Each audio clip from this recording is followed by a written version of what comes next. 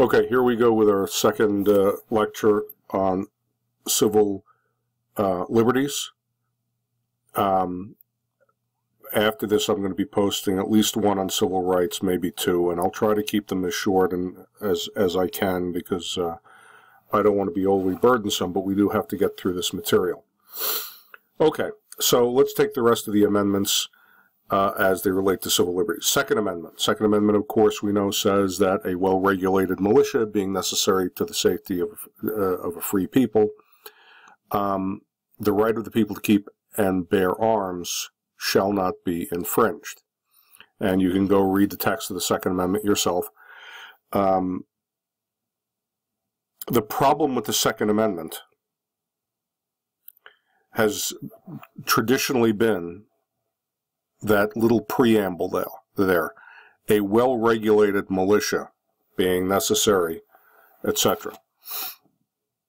So the long-standing question has been, does that mean that every person in America has a right on some level to bear arms, to have weapons? Oh yeah, and so then they can be a militia? Or does it mean that the militia has a right to bear arms, and therefore the people who belong to the militia, which in our modern day would mean like the National Guard, have a right to bear arms? The Supreme Court has actually dealt with very little in the way of this. They had a case in 1939 was the last time they actually dealt with the issue until 2008, when the case of District of Columbia versus Heller came before the court. The court has previously found, before D.C. versus Heller, the court has found that the Second Amendment gives people a right to carry weapons, but that does not prevent a state from regulating the use of that weaponry.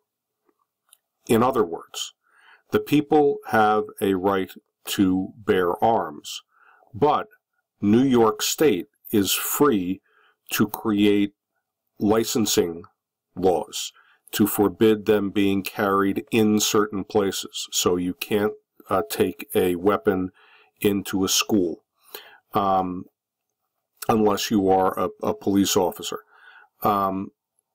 It regulates how they are kept. So if you have a weapon, not only do you have to be licensed to have the weapon and have that particular weapon registered with the government, but they can regulate that when you are in your home, you have to keep it under lock and key. You know, you have to keep it one of those gun vault things, something along those lines. So the Supreme Court has consistently found that the states have a right to regulate how those weapons are possessed, as long as they don't stop you from possessing them at all. They could also bar certain people from having weapons. So if you have a felony conviction, you cannot own a gun. Okay. Well, the District of Columbia in 2008 had such problem with gun violence that they basically tried to make possession of handguns at all, under any circumstances, illegal. They knew they couldn't do that. The Second Amendment says that the people have a right to bear arms. So what they tried to do was use their regulation power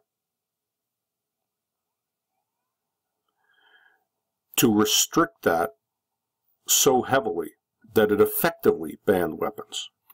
Therefore, the question came before the court whether the provisions of the District of Columbia Code, that's the local code of law for the District of Columbia and the city of Washington, that code barred the registration of handguns.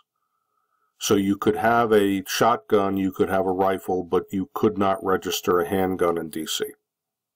You couldn't carry a pistol without a local license. So if you had that handgun from someplace else, you couldn't carry it without a license from D.C. and it required that all firearms be kept unloaded and disassembled or with a trigger lock, which is a lock, if you don't know what it is, that actually you stick it through the trigger and it locks with a key so that it's impossible to actually pull the trigger on the thing. So in order to use it, you would have to reassemble the gun if you had taken it apart, or you would have to get the key, unlock this trigger lock mechanism, and free up the gun, and it was rather cumbersome. And the argument was that that basically made the gun useless if somebody invaded your house or something. If you were bearing your firearm lawfully, it would be so cumbersome for you to reassemble it or pull the trigger lock off, you couldn't really use it. Okay, so the question was, did those regulations violate the Second Amendment rights of individuals who are not affiliated with any state-regulated militia? The court found in Heller a couple of things that are important, but you have to watch.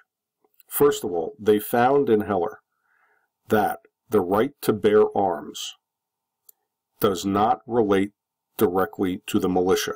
In other words, the argument about whether or not you have to be a member of the state militia, a member of the National Guard, for the Second Amendment to apply to you, the court found you do not. So all citizens have Second Amendment rights. Second, they found that the requirement that you have to license a pistol before you're allowed to carry it, they found that that's okay. That doesn't overly inhibit your right to bear arms. So D.C. could have a law saying you couldn't carry a pistol unless you had a license. But they found that the law barring handguns and the law requiring that all firearms be kept unloaded and trigger locked, that was overly restrictive and basically prevented people from having effective use of weapons under the Second Amendment. So D.C. versus Heller said you can have a registration program, you can have a license program, but you cannot use it to bar all handguns or to allow people to have handguns but render them completely unusable. I would point out, though, that that case is one of the very few that's come up on Second Amendment, and the District of Columbia, don't forget, is federal territory. The very point of D.C. is that it is not a state.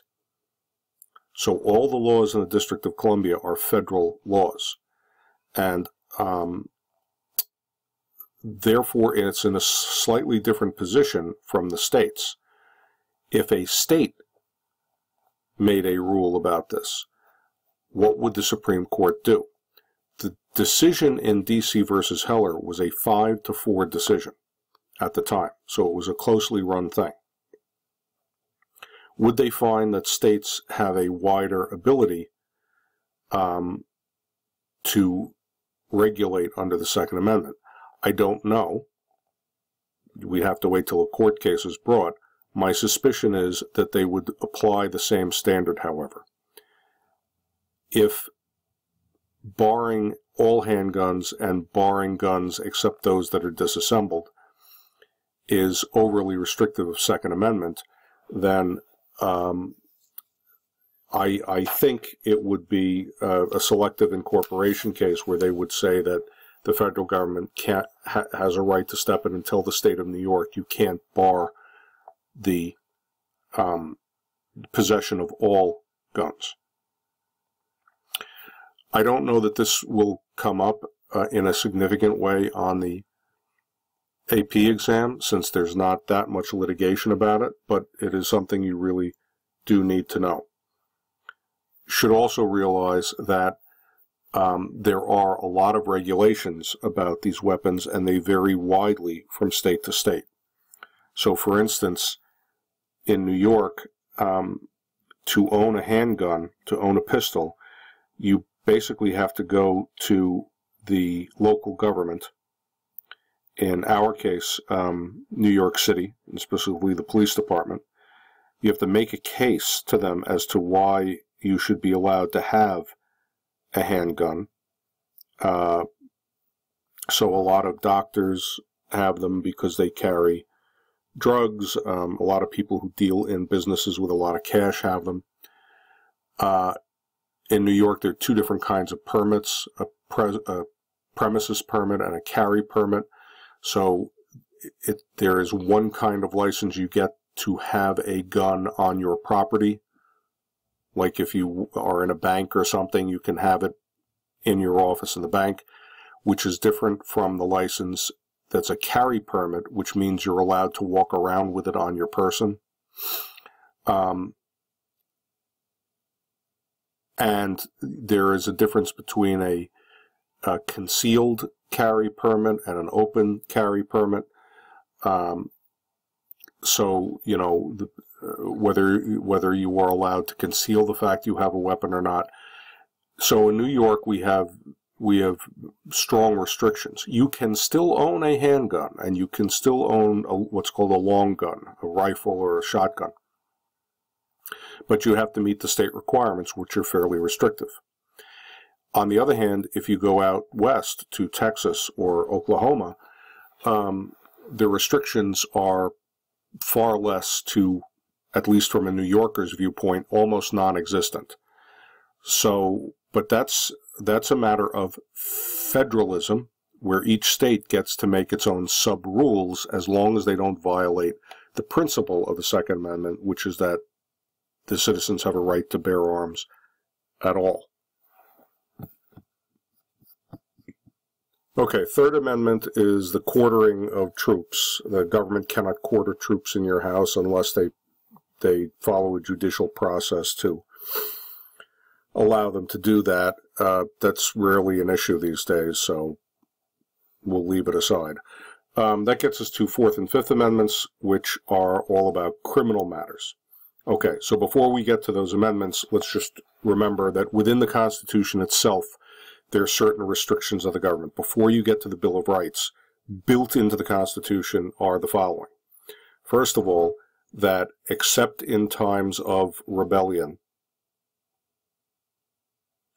or times of actual invasion of the United States, the President and Congress cannot suspend habeas corpus. And as you know, habeas corpus, which should really be pronounced correctly, habeas corpus, is that you may have the body. It's second person singular, present subjunctive active of habeo habere, in order that you may have the body. A writ of habeas corpus. And I should point out that habeas corpus is referred to as the Great Writ sometimes. A writ is an order from a court to do something. Habeas corpus is a command from a court to the executive branch, to the police, to demonstrate to the court what legal right they have to be holding the body, to be holding you in custody. Now, habeas means a couple of different things. On its simplest level, it means that if you are arrested, the arresting authority, the police, have to bring you before a properly constituted court, an independent judge, and show that they have a legal right to be holding you. You are informed of your rights by the judge. We will see in a few minutes what those are. You are nowadays given the opportunity for counsel, for a lawyer to advise you. The court makes sure that you understand what the charges specifically are against you, and the police have to demonstrate that they have probable cause to believe that a crime has been committed and that you are the person who committed the crime. Probable cause is the lowest level of proof in our justice system. All probable cause means is that a police officer has reason to believe that a crime has been committed and reason to believe that you are the person who committed it. That's all. No proof beyond that. Habeas is important because without the right to a writ of habeas corpus, the cops could arrest anybody they wanted for any reason or no reason at all, throw them in jail for as long as they wanted, and release them when they felt like it, or dealt with them some other way. Because of habeas, you are entitled to due process before a judge. That's why it's called the Great Writ. It's the right that we have that makes the whole justice system work. And that term, Great Writ, doesn't come from American law. It comes from English law, British law. Because in England, habeas exists, and it was the thing. One way to think of it is that even the government is subject to the law. Remember, the cops in England operate as agents of the Crown. The prosecutor in England is called the Crown Prosecutor. So even the Queen, even the King, when they have one, is subject to the law and is required to appear, if you will, before the court to prove that when they arrest somebody, they have a reason to do that. Habeas is used in other ways, too.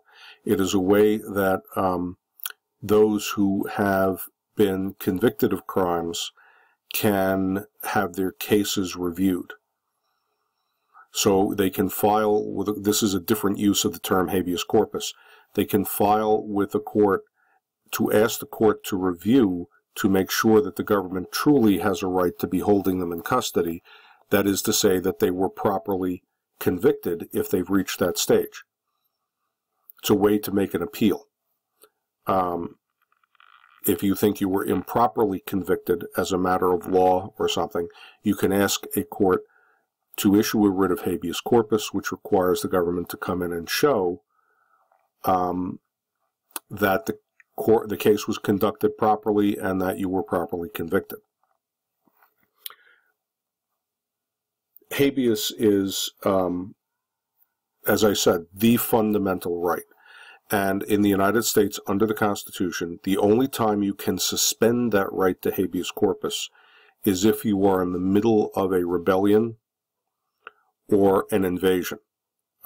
Lincoln suspended it in during the Civil War, and it was extremely controversial at the time. May have been unconstitutional, although it never really got challenged. But it's that important, that sacred a thing. Second thing to note is that in the Constitution, the main part of the Constitution, not the amendments, ex post facto laws are barred. Ex post facto, Latin of course, from after, literally from after the thing having been done. Factio facere, facto is the ablative singular of the fourth principal part, the perfect passive participle. So it literally means from after the thing having been done.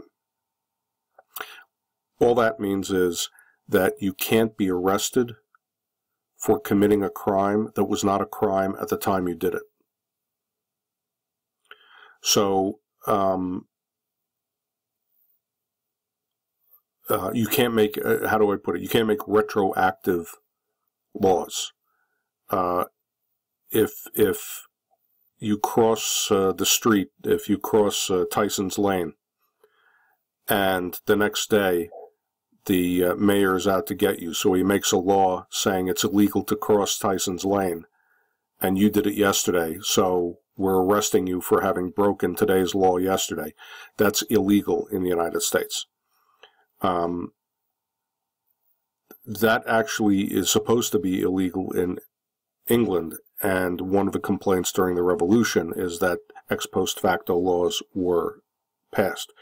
So that's a second sort of guarantee of fairness for you. The rules are the rules at the moment you did the act. If it turns out later that they make that very same act illegal, well, the fact that you did it yesterday means you're off the hook.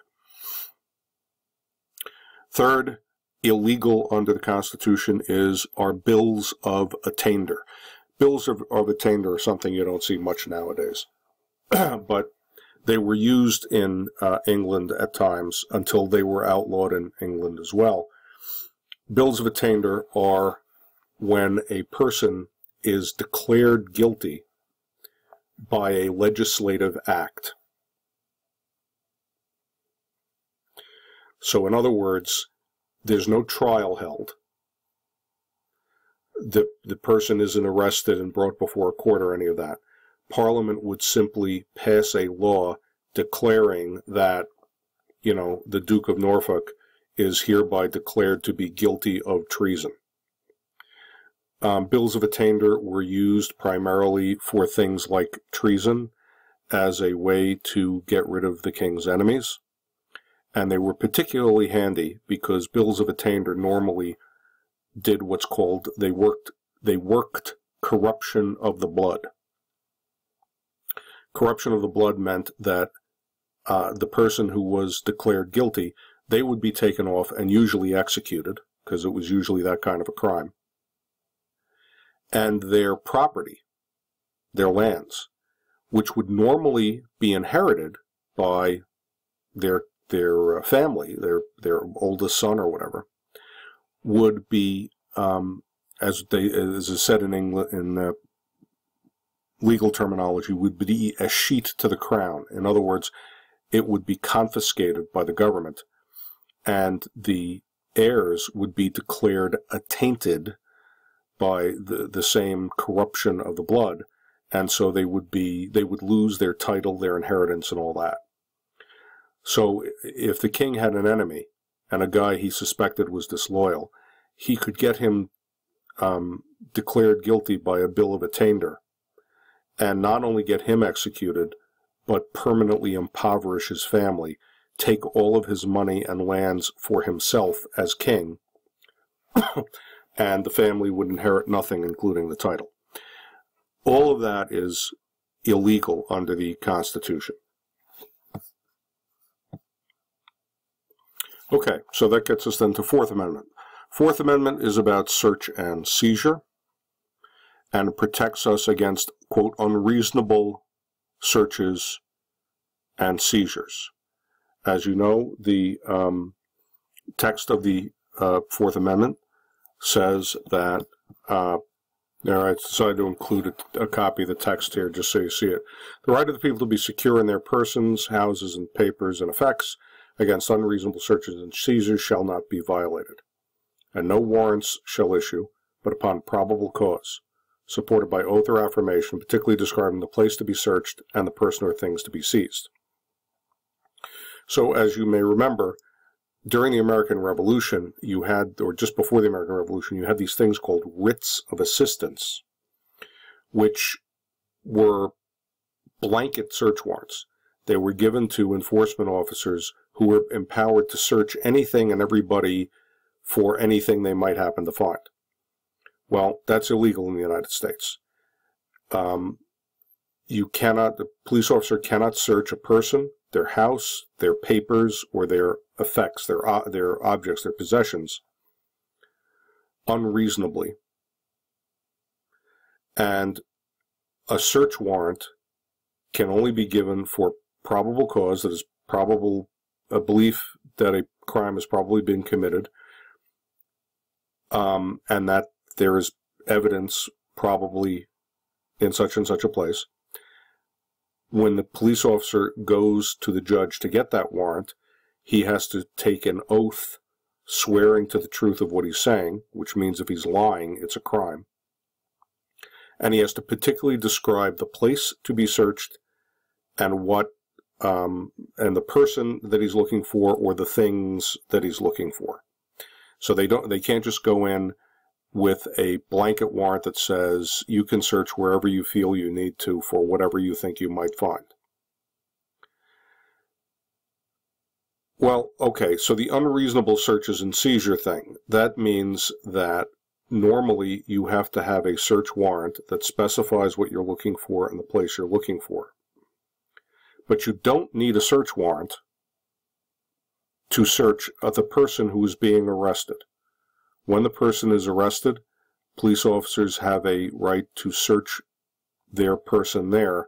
That's on the grounds of safety, to make sure they're not carrying a weapon or something that they might use to harm themselves or anybody else. And if they find anything along the way, like drugs in your pocket, that's a permissible search, and that counts as evidence. Police officers are allowed to search anything that's, quote, in plain view. If you ever get stopped by a cop, you will notice that he doesn't just walk up to the window and talk to you.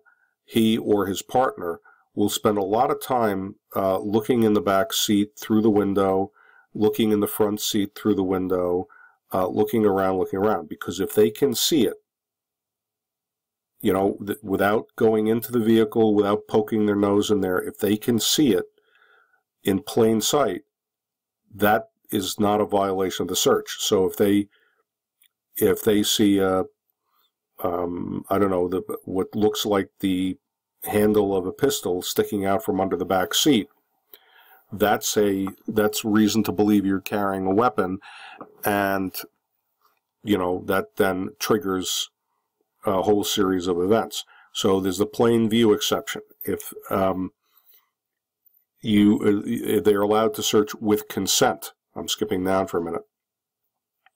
So if a police officer comes to the door of the house, knocks on the door, you open the door, good night, hi, do you mind if I come in?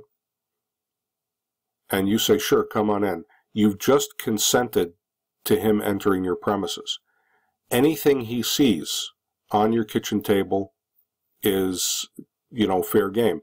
If he comes into the living room and says, you mind if I get a glass of water from your kitchen sink? And you say, sure. Anything he sees in your kitchen, anything he can see with his eyes as he walks around, you consented to allow him on the property. So he doesn't need a warrant to enter the house now because you consented. And anything he sees is fair game. Similarly, if at any time you agree to anything, if he says, you mind if I look in the back seat, you mind if I look in the trunk, or it doesn't have to be that explicit. He can say, you don't mind if I look in here, do you? Or can I take a look at this? Or, you know, that, and you just go along with it. You say yes, you nod. You've given consent for a search. It is fair game, doesn't need a warrant, to search objects or areas in the arrestee's immediate control, or that should be or within the arrestee's reach. So that sounds legal. It is legal. What it means is if you're being arrested, you're being arrested in the front seat of your car, anything that is within your reach in the front seat there. So if you could reach over and open the glove compartment, or you could reach under the seat, as they're arresting you, they're allowed to check there, again, on the grounds that they don't have time to get a warrant, and you may have a weapon under the seat or something along those lines. They can enter premises under exigent circumstances, which means an emergency. If they come up to your front door and knock and there's no answer, and they hear a scream and a gunshot from inside, they're allowed to knock down the door because there appears to be an emergency taking place. If they think evidence is about to be taken away from the place or destroyed. So if they're there for a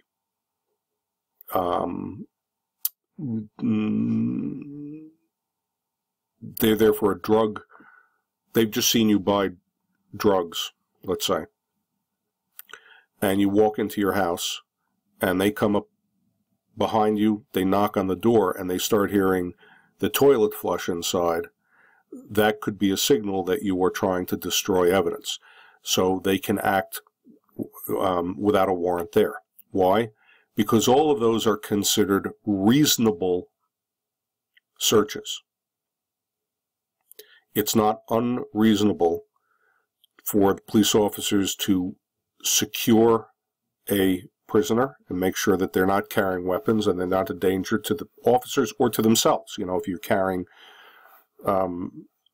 something in your pockets, a knife or something, and you might harm yourself or anybody else, they want to make sure that they don't wind up in a gunfight, or that evidence that's clearly around doesn't get immediately destroyed. Other than that, if they think that you have committed a crime, you know, the old detective show thing, and they're sitting around the station house and they've decided you're the guy, and they want to go to your home and look through your files, or look at your old photographs, or see if you've got anything in your closet that matches the clothes that the killer wore or something, they have to go to a judge and get a warrant saying, we are going to go to, 123 Main Street, to apartment 2B, and we're looking for, a green suit that may show evidence. If they find other evidence while they are making that search, that is covered by their warrant. If they find other stuff, that is okay. Well, what's the check on the police? What's to stop them from simply, finding exceptions and finding ways around this? It's called the exclusionary rule.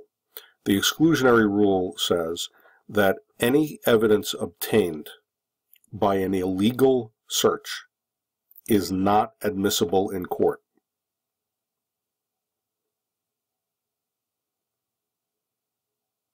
So if the cops illegally search your house, if they went in there thinking you may or may not have committed a crime, but they'd like to talk to you, and they knock on the door, they don't get an answer, but they decide to go in anyway, and they go through your house and they find in your closet, 60 pounds of drugs, they didn't have a warrant to make that search, and so they can't use that as evidence against you. That's the incentive they have to do it right the first time, the exclusionary rule.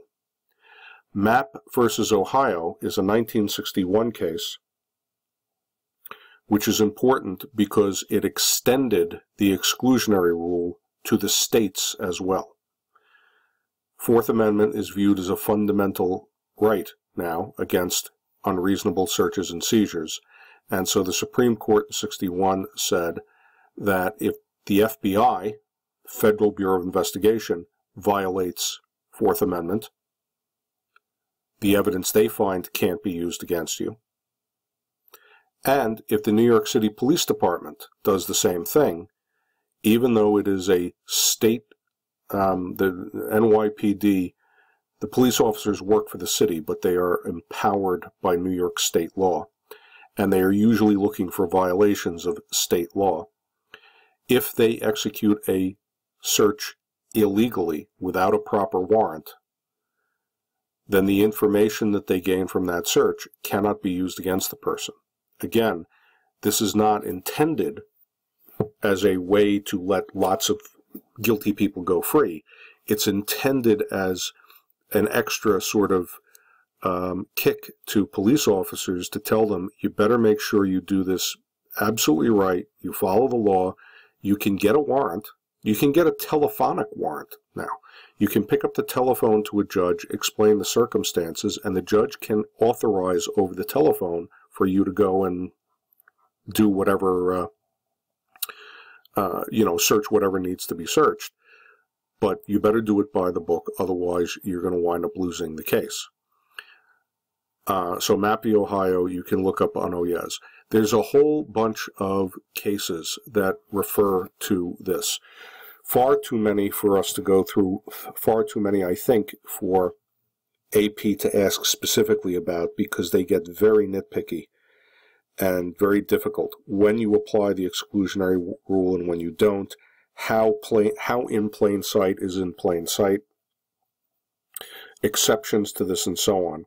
I can tell you that one particular exception is the border inspection exception. Border inspection exception means that when you come into or go out of the country, everything you have can be completely searched top to bottom, and they don't need a warrant or any particular reason. Now, what can get searched? Well, you're using it right now to listen to me. That is to say, a computer or a cell phone. The Department of Homeland Security has every right, and the courts have found that this is okay under the Fourth Amendment, to take your computer or take your cell phone and go through every single file on it if they want to see what you have on it.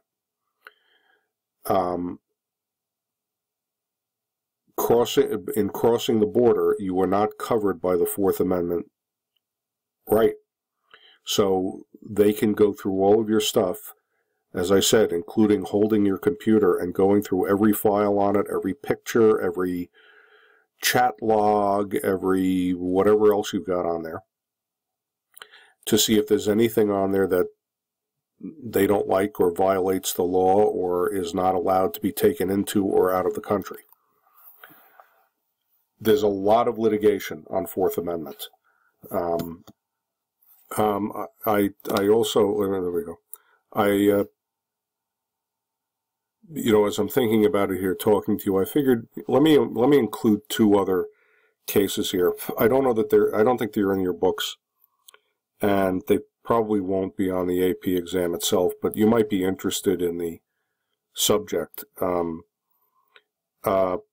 First of all, I can say, as I said, there's a lot of litigation about this, including about searches and seizures in public schools. Don't worry, in private schools you have no rights at all. Your lockers are completely searchable because the school technically owns them and you have no control of them.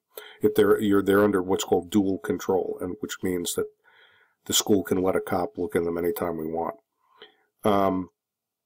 But the exclusionary rule began with a case called Weeks versus the United States in 1914, which is when the court first decided that under federal law, the exclusionary rule applied, which is any arrest by a federal law enforcement officer for a federal crime had to follow Fourth Amendment, and if the search was illegal, you couldn't use the evidence.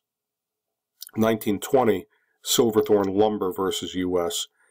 is an interesting case because it took it a step further.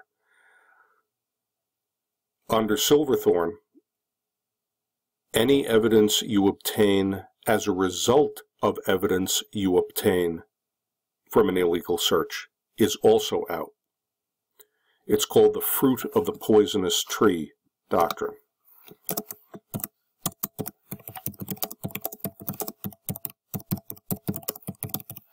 Oops, I can't even type anymore. Meaning that just as with a tree, if you poison the roots of a tree and you eat the apple off the tree, you're going to get poisoned. So if you execute an illegal search warrant,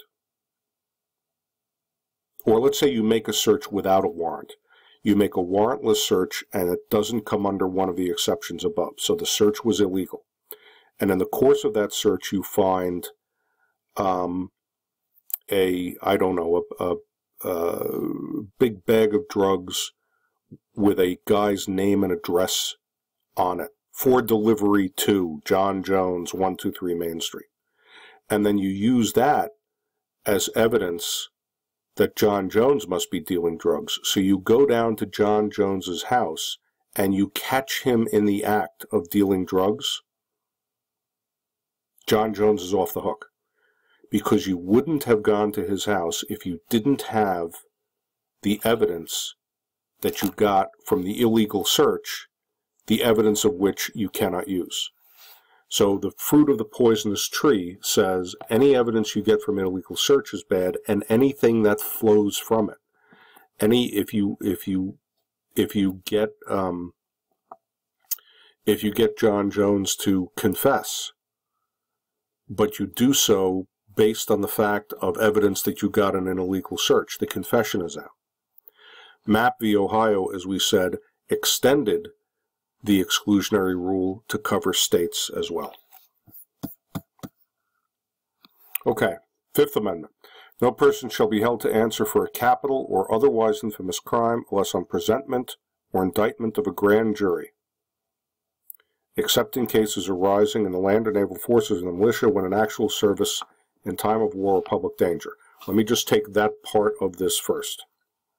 Capital crime means a crime for which you can be executed, or an otherwise infamous crime. So basically any serious crime. So a person can't be held to answer for a serious crime unless on a presentment or indictment of a grand jury. So we haven't talked about the courts yet much, but let me just explain this. If you are arrested for a minor crime, you're brought before a judge. You are informed of the charge against you. Arrangements are made for a trial, and you may be tried in front of a judge, or you may be tried in front of a judge and a jury. If you are accused of a felony, which is a crime that for which you can go to jail for a year or more,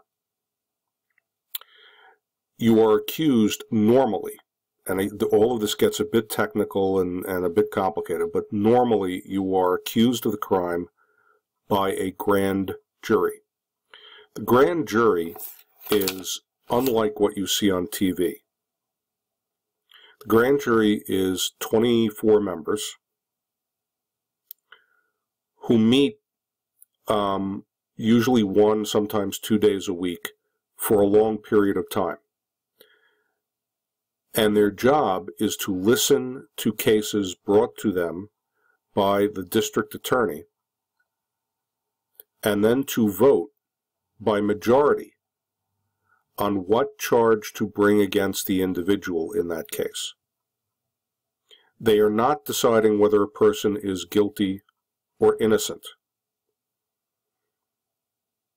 So if a prosecutor has arrested you and thinks that you have committed murder, before he can take you to trial, he has to go in front of the grand jury. As I said, the grand jury is made up of a bunch of citizens.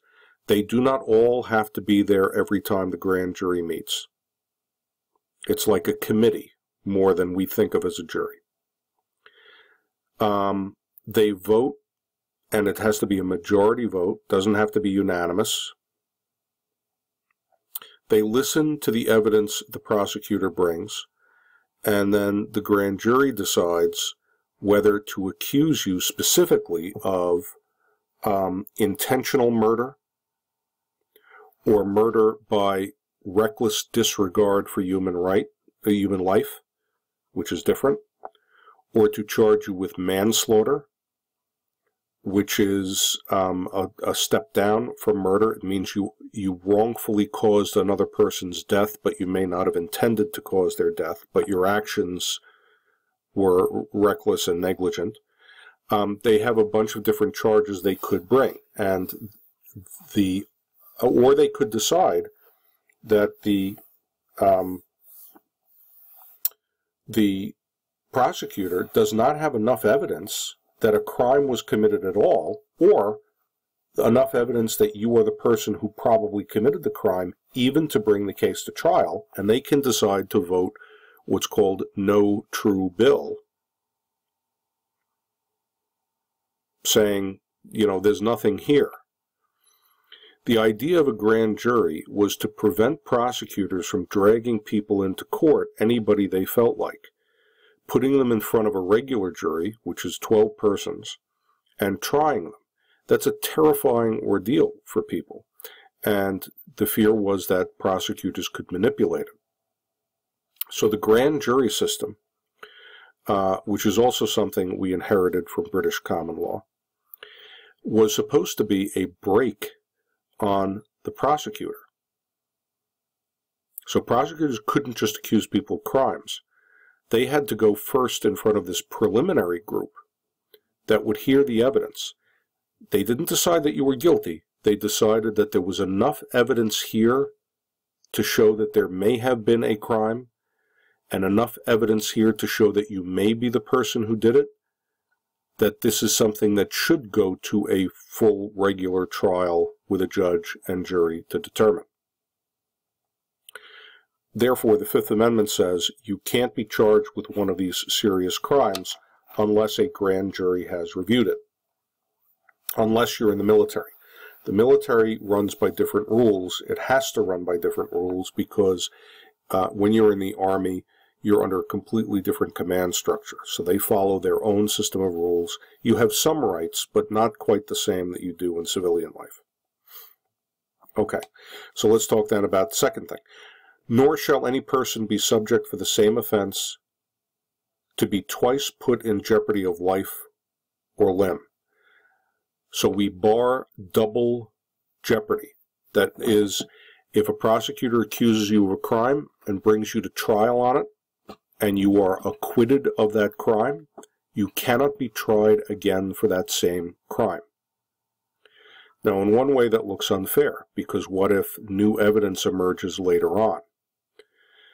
On the other hand, the reason that was put in was so that a prosecutor couldn't bring you to trial, the jury acquits you, so he brings you to trial again to try to find another jury that will convict you, and that could go on forever.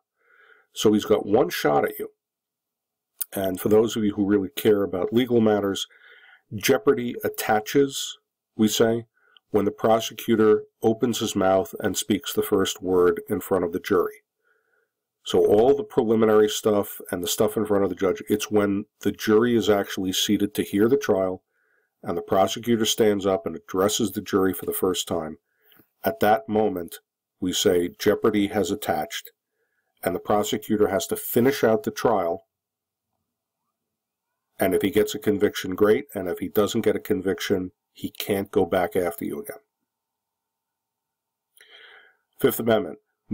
I'm going on now. Nor shall a person be compelled in any criminal case to be a witness against himself,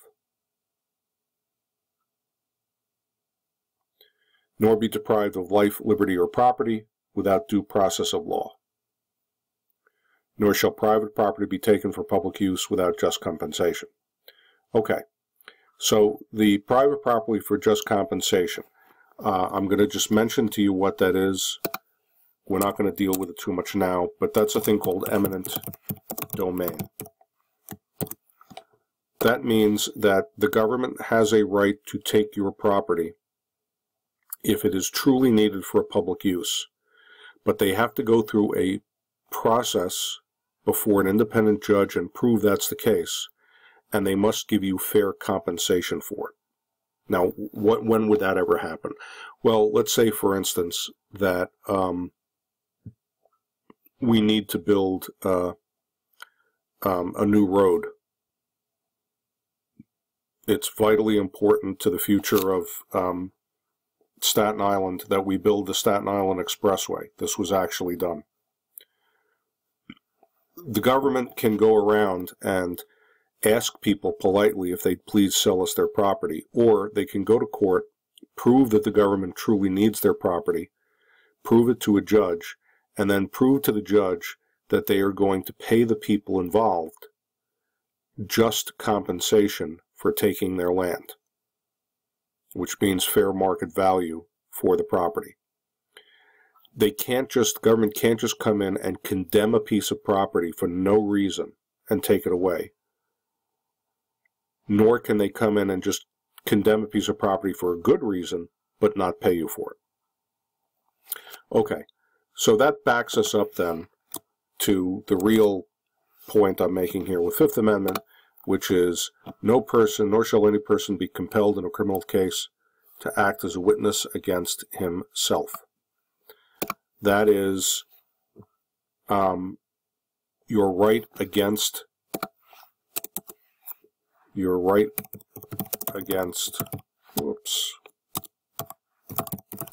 self-incrimination. It is an old principle of British law that again is being brought into the Fifth Amendment here, that a person cannot be compelled to be a witness against themselves. Among other things, this is to prevent people from being tortured into confessions. We also now know, if I can say, for those of you who follow these things, that confessions are notoriously inaccurate. They're not always reliable. I know that sounds crazy for those of you who haven't studied these things. It may sound nuts, but the least reliable evidence is eyewitness testimony and confessions. There are a lot of people who can be convinced that they've done something that they haven't, or who will say anything to please the people who are holding them, or who will confess because they're afraid if they don't, even if they didn't commit the crime, things are going to be a whole lot worse for them. And, of course, in England, you had this tradition of people being tortured into confessions. So you can't be compelled to be a witness against yourself. You can choose to, but that's your free choice. The controlling decision here is famously, of course, Miranda v. Arizona, 1966, which gives us the great TV cop thing. The Supreme Court found that when the police have you in custody, and in custody means that they are holding you and you cannot leave. So if the cops say you're free to go at any time, look, we'd like you to come in and sit down and talk to us. Yeah, and there's the door. You can always leave whenever you want. You are not being held in custody under the law. You may feel like you are, but you are not. If the cops are holding you in custody, that is, they've said you're under arrest, you cannot leave. At that time, anything you say, anything that you confess, any information you give them, they cannot use against you unless they have first told you, reminded you of your rights. And as you know from TV, I'm sure, first of all, you have the right to remain silent. What that means is you cannot lie to the cops. It is never acceptable to lie to law enforcement under the law. On the other hand, you don't have to tell them anything. So you can't tell them an untruth, but you also don't have to tell them the truth, which means your only alternative is to remain silent. So when they ask a question, you can just simply not answer. So you have the right to remain silent, and they have to remind you that if you give up that right, anything you say can be used against you. You've given up your right against self-incrimination. They also have to remind you, the court said, that you have a right to have legal counsel. The law is a complicated, frightfully complicated thing. And the average person doesn't know anything about it and cannot effectively defend themselves. They cannot have effective, useful due process unless they have an expert assisting them and advising them. Therefore, the court has found, as we'll see in a few minutes, that you have a right to have an attorney. Someone, an expert in the law, licensed by the state, to advise you during questioning. And then they inform you, as we'll see in a few minutes, that if you can't afford an attorney, Just because you're poor doesn't mean you don't have rights, and you don't have a right to due process. And they find that due process means effective due process, one that's truly meaningful. And you only get that if you've got somebody who can give you guidance and advice and explain to you what's happening. Therefore, you get a lawyer. So the cops have to say you have the right to remain silent. Anything and everything you say can and will be used against you in a court of law. You have the right to have an attorney present while questioning. If you cannot afford an attorney, one will be provided for you. Only after they've said that can they then say, do you give up your right to have an attorney? And do you give up your right to remain silent? Will you answer my questions? Will you tell me what's going on? Okay, Sixth Amendment. In all criminal prosecutions, the accused shall enjoy the right to a speedy and public trial. So first of all, they can't just throw you in jail and leave you there for weeks and weeks and months. You have a right to a speedy trial. And if the delay is caused by the government that keeps delaying and delaying and delaying, the case can get thrown out by violating speedy trial. Public trial. Public trial, secret trials are not normally permitted.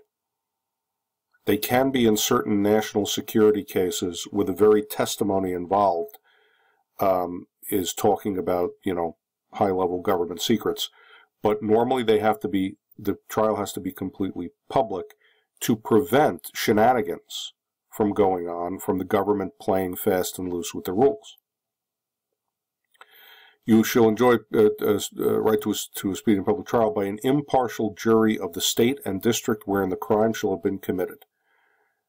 It had to be local people. They couldn't ship people in from elsewhere. Remember, before the American Revolution, American cases were being heard up in Canada and such. Well, that didn't seem fair. If you're being judged by a jury of your peers, your peers mean your neighbors, the people who know your circumstances, the people who are around you. And shall enjoy the right to be informed of the nature and cause of the accusation. So you have to be given a copy of the charges against you. You have a right to be confronted with the witnesses against you. So we can't have anonymous testimony of some guy said. If the case is going to be based on a witness, you have a right to bring that witness into court yourself and ask them questions to see if they're lying. You have the right to compulsory process for obtaining witnesses. That means that you can subpoena witnesses, and I don't mean to be treating you like dumb guys, but I don't know if you know this. Subpoena is from the Latin sub poena, under penalty. There's two kinds of subpoenas. A subpoena ad testificandum and a subpoena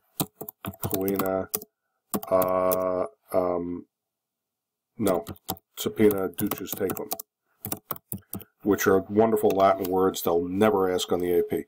A subpoena ad testificandum is a command that you are to appear in court ad testificandum for the purpose of testifying. Sub poena, under penalty. If you don't show up, you go to jail. Sub poena duces tecum is under penalty duces cum te, you will bring with you. That's to get records. So you can, you can subpoena the accountant of your firm to testify, or you can subpoena the accountant of your firm to bring the official legal accounting records of your company with them. You have a right to what's called compulsory process. That is, if you're a defendant, you can also make witnesses show up whether they like it or not, so that you get a fair shot at having evidence on your behalf. And you have the right to the assistance of counsel for your defense. As I was saying a few minutes ago, you have a right to effective due process. Effective due process means that somebody guides you through what can be very complicated. And so you have the right to have a lawyer sitting next to you who can either speak in your name or at least advise you and tell you what's going on. Gideon v. Wainwright, which you should already be familiar with, was a case where this was applied, 1963, to state courts as well. So let me just point out to you at this point, right, what's been going on all along here. These Bill of Rights started off applying to the federal government, period. And then through this idea of selective incorporation, the incorporation doctrine, they've been extended and extended and extended. So if you have a right as a citizen of the United States, then you also have that same right as a citizen of New York State, and New York State has to recognize that. Don't forget, guys, important term to know. Dual citizenship. Each of us is citizen both of the state of New York and of the United States. And our rights, fundamental rights as citizens of the United States, have to be respected and adhered to by the state of New York, of which we are also citizens. That idea has been expanded and expanded. So the 20th century, if you've been noticing these cases, has been a long series of taking these rights under the Constitution and applying them more and more and more to the states as well. So that right to counsel, thanks to Gideon Wainwright, which was a Florida case, you can read the details of it, says that you have a right to counsel, and that your counsel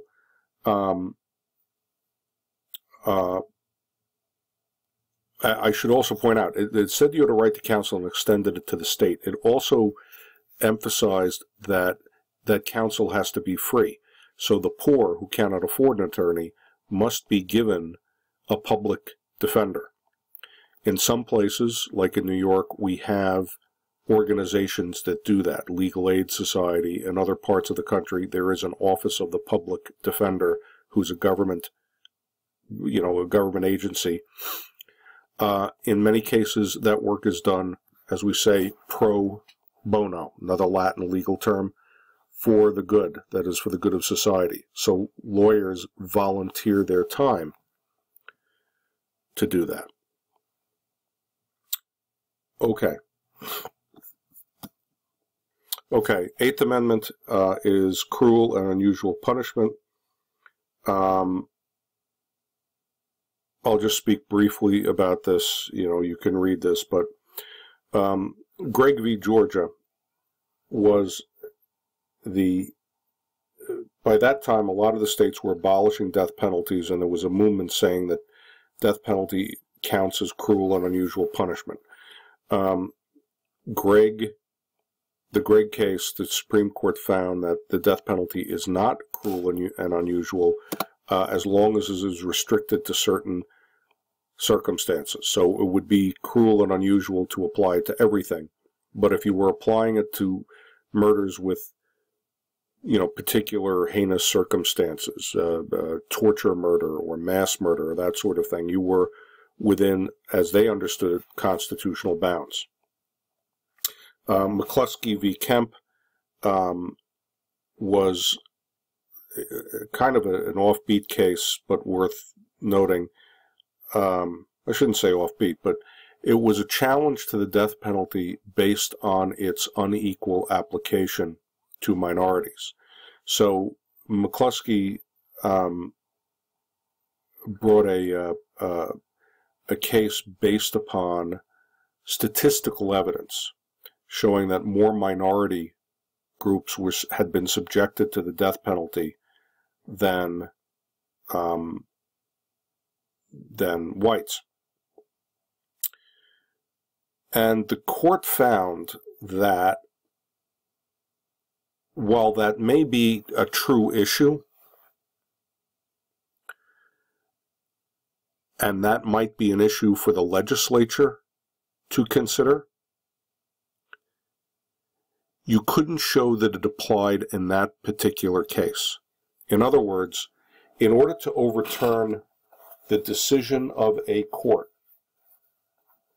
a jury that had heard the case in state court,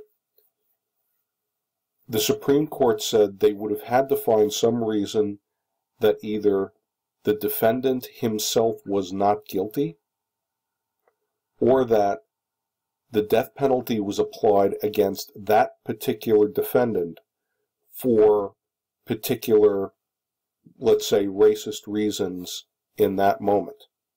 You couldn't just show that the defendant was one of many black men who had been given the death penalty, and because more black men than white men were given the death penalty for the same crime, therefore, what? The court said it doesn't prove that this particular black guy doesn't deserve the death penalty as much as anyone else. This is an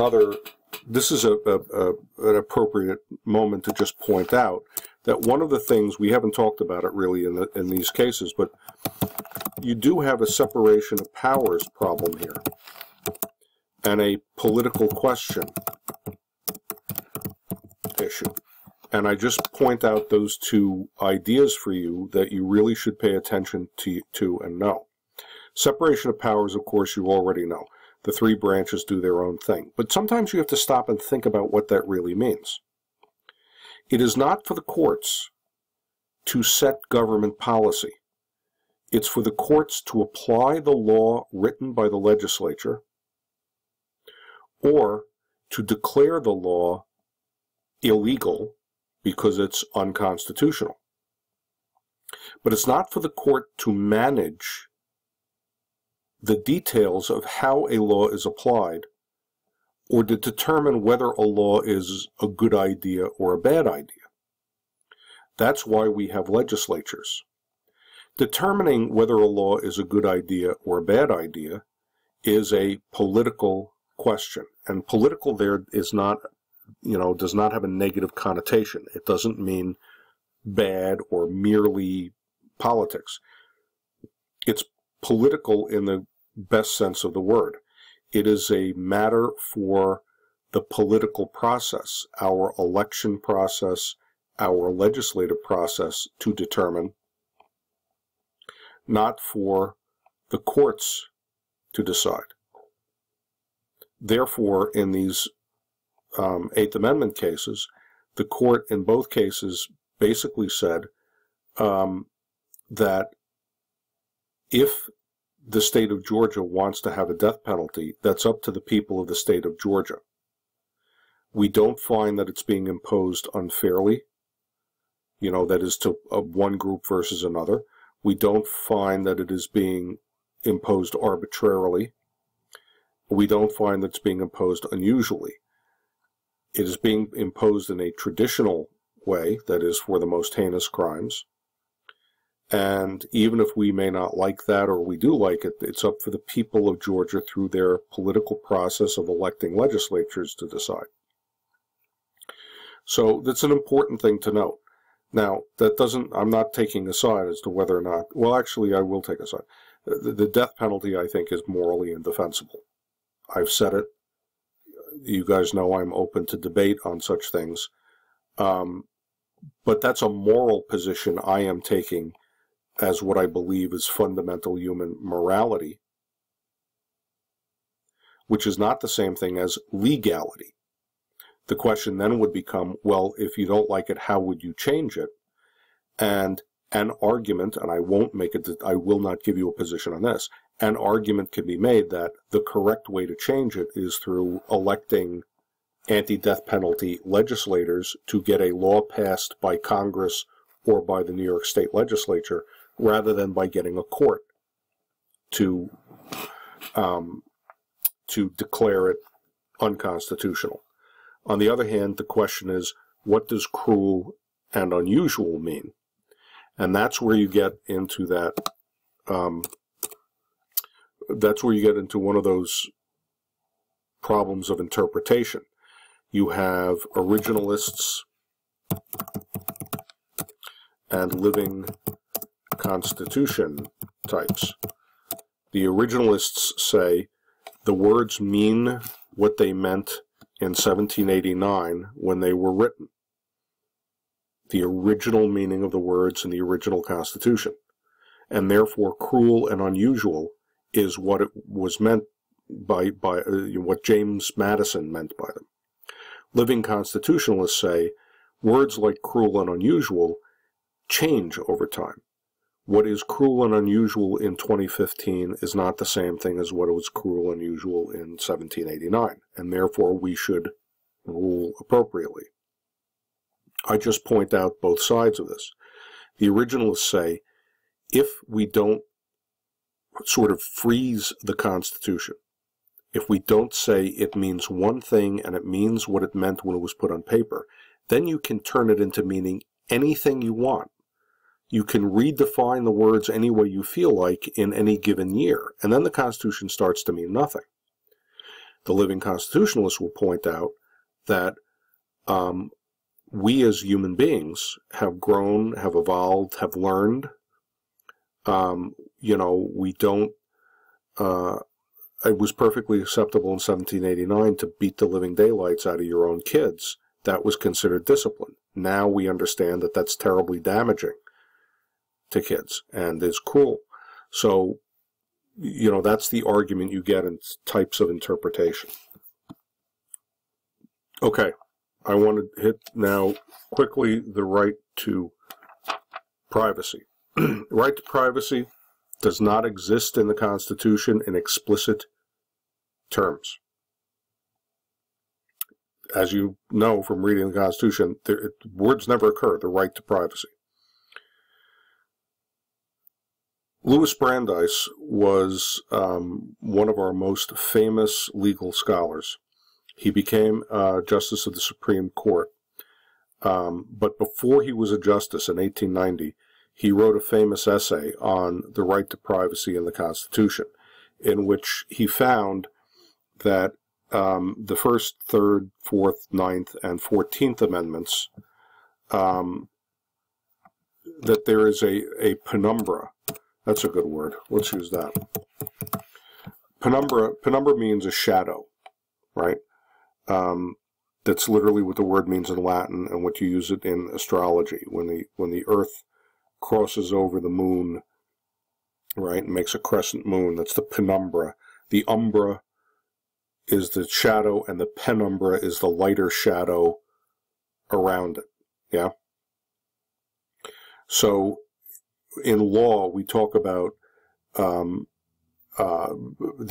First Amendment having a penumbra, that is, the sort of fuzzy edges of it that are covered by it. Brandeis found that in those amendments, there is implied a right to privacy, what he calls a right to be left alone, that is presumed by the Constitution. And if you think about things like right against unreasonable search and seizure, you have a right to be left alone unless the government has a real reason to think you've committed a crime or you've got evidence of a crime. So Brandeis found in the Constitution a right to privacy. It didn't get very far with him. There were a number of cases. If you're really interested, you can look up, there's one, Olmsted v. U.S., which is a case from when he was on the Supreme Court. William Howard Taft was the Chief Justice, and Olmsted v. United States is really the first wiretap case in the United States. Olmsted was a bootlegger, and they tapped his phone. This is the 1920s. Wiretapping was a new technology, and he challenged the right of the government to tap the phones.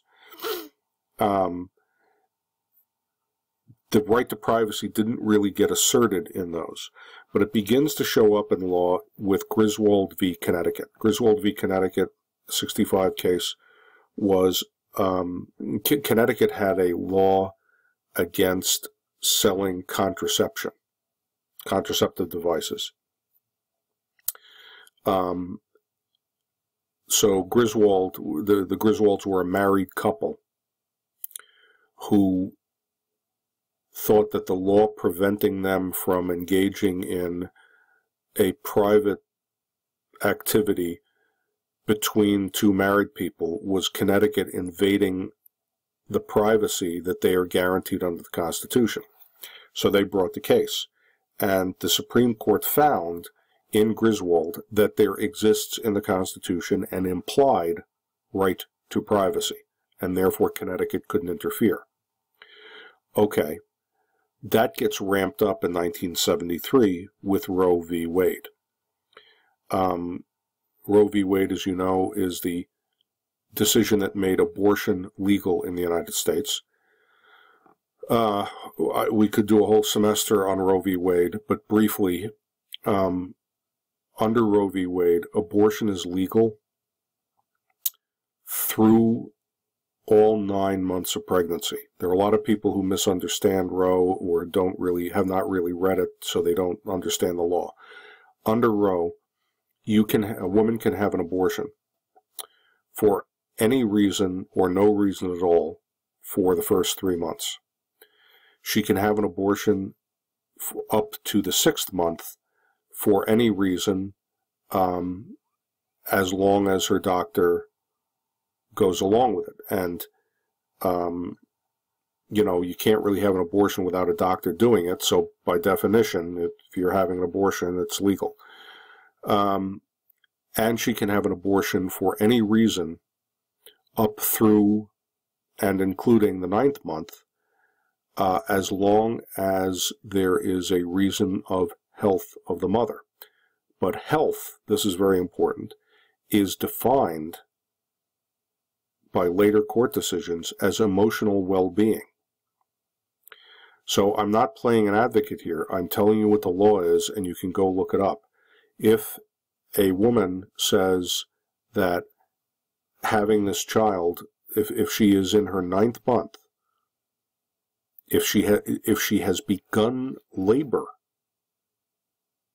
she's about to give birth, and says that having this child would emotionally upset her, or the fact that she has this child means she might be economically deprived and that would upset her, that is sufficient grounds to have an abortion. And the abortion is legal, by the way, up through delivery of the child. So there is a form of abortion which is sometimes simply referred to as a late-term abortion, but is also known as a DNX, a dilation and extraction abortion, where the child is delivered feet first. All that is left inside the mother is the head. A needle is inserted into the base of the child's skull. This child is now seconds away from being an infant in the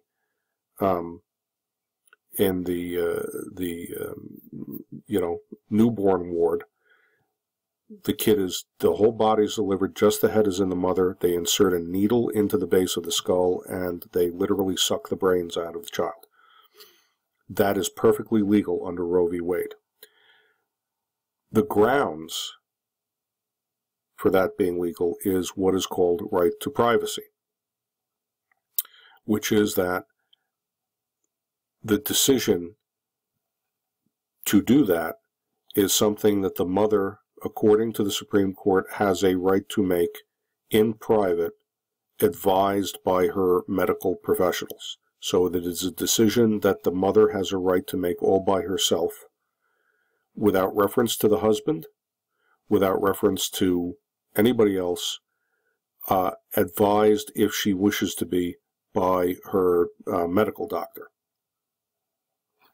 So the Roe v. Wade decision is based on this right to privacy idea that was discovered. Not all of the justices on the current Supreme Court agree with this idea of right to privacy, by the way. Antonin Scalia, who is a strict constructionist, textualist he would call himself, says that there is no right to privacy as such in the Constitution. And then, of course, you have the other problem of if you believe that the child is also a person, who's advocating for the child's right in that circumstance? Anyway, Roe v. Wade was followed then by a series of other decisions, a whole bunch of them, but the most important being Webster versus Reproductive Health Services.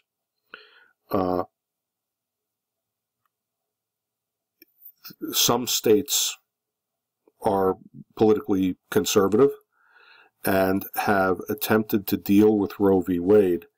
They can't stop abortions from being performed. The Supreme Court found that that is a constitutional right for a woman to have an abortion.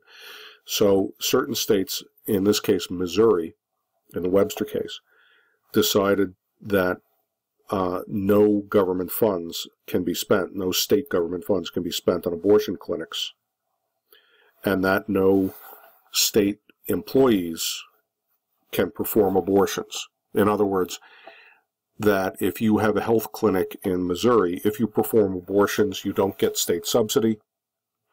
And if it is a Missouri state-owned hospital or state-owned clinic, it will not perform abortions. Argument was made to the Supreme Court that Missouri was therefore interfering with a woman's right to have an abortion. Supreme Court found that you can have a right to an abortion, but that doesn't entitle you to have taxpayer money pay for it. And so in Webster v. Reproductive Health Services, the court found that a state has the right to not spend money on abortion. They can't prevent abortions, but they don't have to spend money on it. Planned Parenthood versus Casey, 1992 case, was a case. Casey was the governor of Pennsylvania. Planned Parenthood is the major national provider of abortions.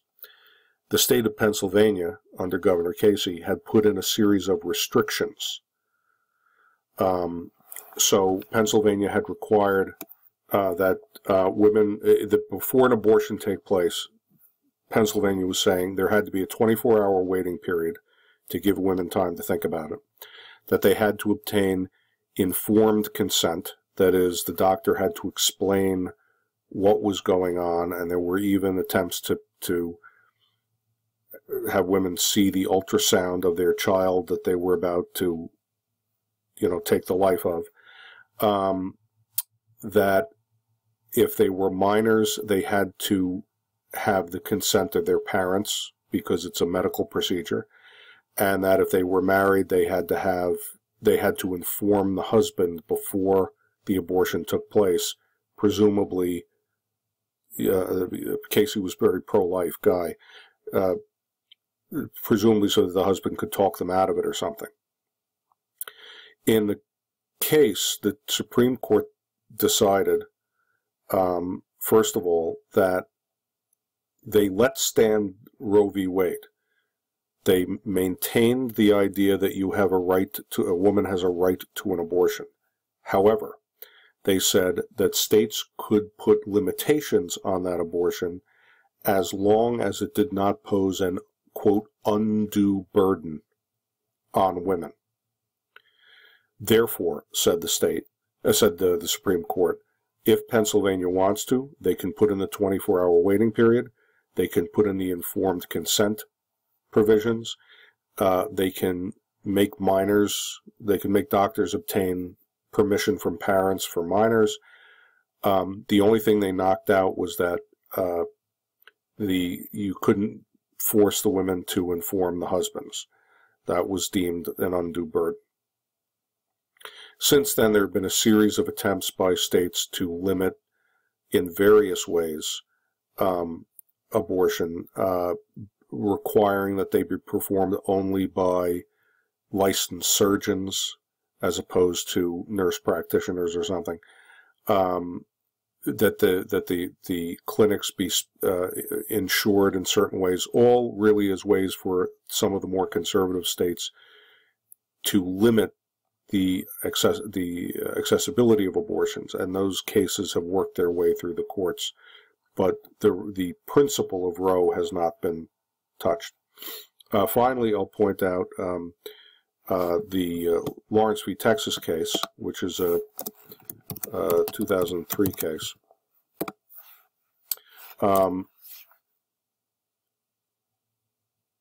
which is not about abortion. It's about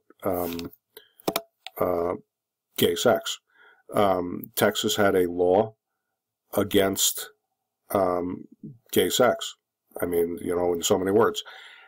And this guy Lawrence challenged it, again on the grounds of privacy, that the state of Texas, the government in general, has no, quote, compelling interest to involve itself in the activities of two consenting adults, what they do in their bedroom. And the Supreme Court found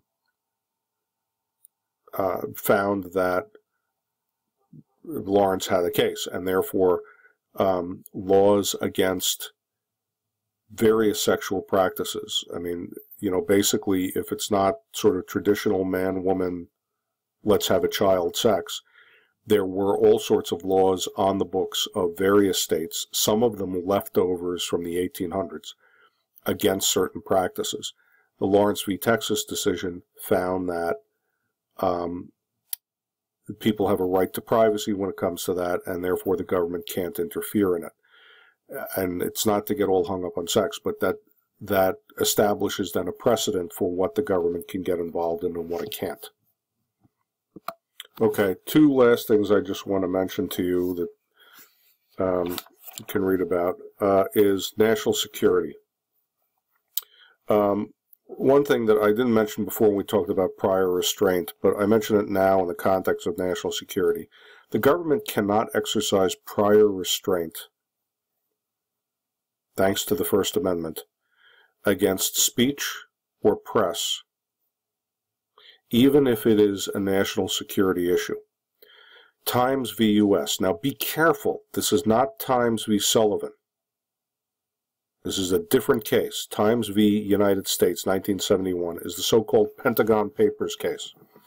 The Pentagon Papers were a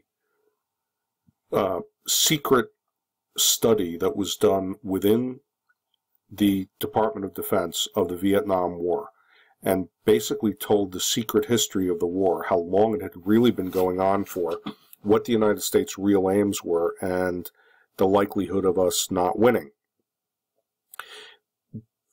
They were top secret, and they had been smuggled out of the Pentagon and given to the New York Times.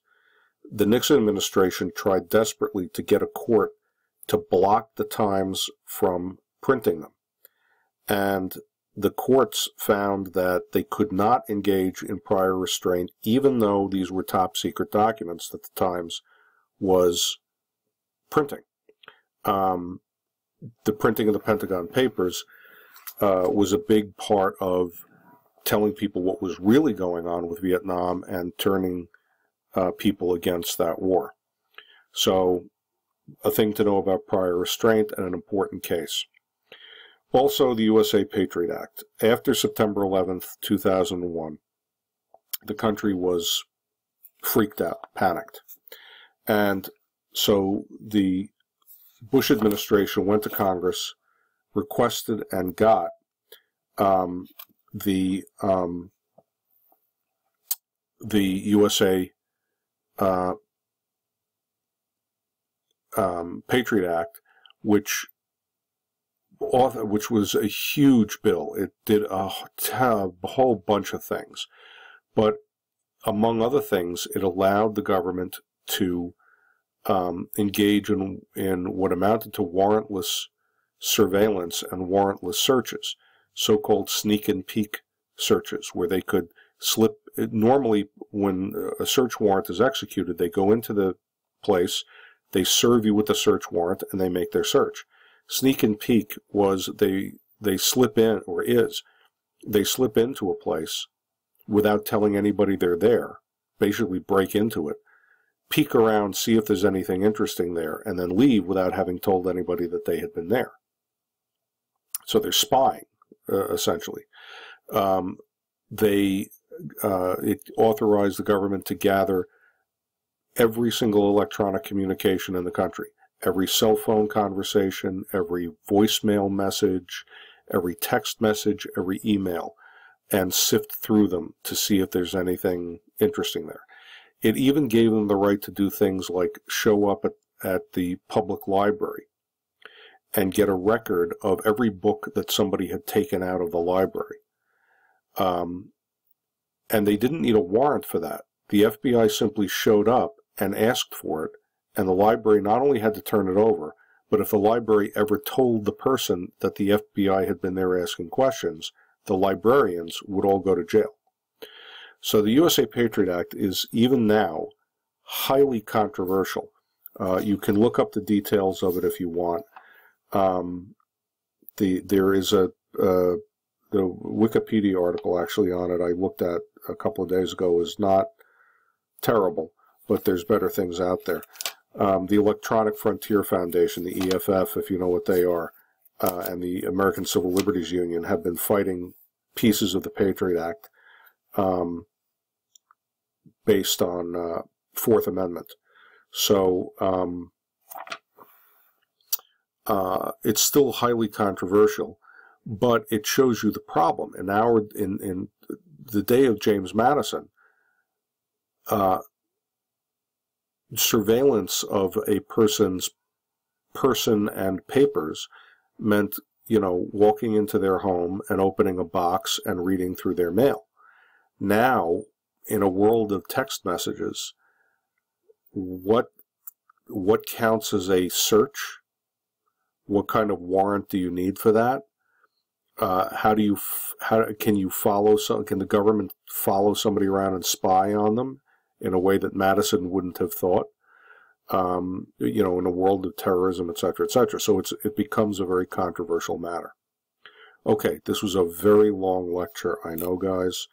I hope to make the next couple of lectures to get you through the next chapter much shorter and more reasonable. But as I said, I hope these are helpful. If they are, let me know. If they are absolutely useless to you, then let me know that too.